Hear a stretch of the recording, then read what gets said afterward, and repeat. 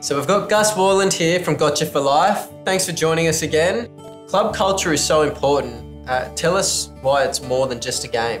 It's about making sure that you've got good individuals that are playing the game and representing your club. And the only way that you can do that, Smithy, I think, is by making sure that you communicate better off the field than you do on the field. And if I take a rugby league example, people pulling other blokes into position to defend something in a game is just very natural. Or, when someone scores a try or kicks a goal, you're up and about. You don't even have to think about it.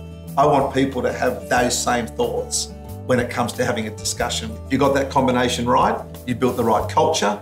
And like you say, you want to build good individuals. And it's more than just the game. It's about making sure that you leave the game in a better place than when you started it. Thanks, Gus, for your insights. Amazing as always.